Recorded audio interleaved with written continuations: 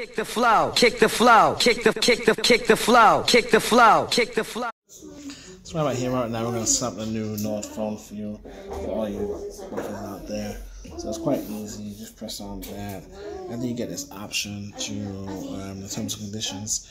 The terms and conditions, you're not overly worried about just accepting those, because ultimately you already bought the phone and you already know what to expect from your new Nord phone. Okay, so just go ahead right there and accept the terms and conditions. After that, you're going to see once again conditions, and just agree to that. And then you're going to get connect to your mobile network. So here what you're going to do is either insert your SIM right then, but you can, the good thing about these new smartphones anyway, as you know, you can start them up without any SIM at all. So you can go, on this occasion, I'm just going to boot it up without no SIM, just so I can quickly show you what you're talking about. Also, you get all these different Wi-Fi's. You're going to need to really set it up on a Wi-Fi network. So let me go ahead and do that for you. Or you can set it up offline. So you can kind of choose which one you're looking to do. I'm going to go and set it up offline. In fact, let me do it online to make it easier for you, because I'm not sure you'd have bought the OnePlus Nord and not be having an internet connection, because it'd be totally useless and you wouldn't be getting full utilities out of the phone. So I'm going to just set this up for you and I'll get back to you.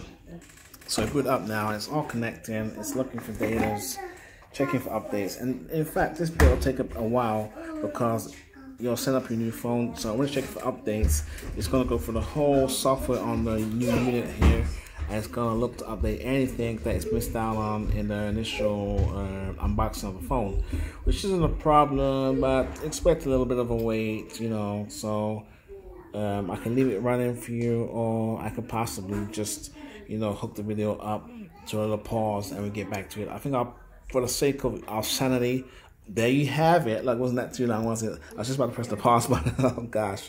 Anyway, so it says copy apps and dates, transfer from your Google account. Now for me to do that, I could do that, but I'm gonna have to log in. I'm obviously not looking for anyone to get usernames for security data. So here we go. I'm gonna hook that up and I'll get back to you. So if you're gonna old device, you can hook it up and you're gonna transfer that via the TFC mode on your phone. Even more handy if you got another OnePlus phone, it would be more easy. But right about now, I'm gonna hook up the old edition of the.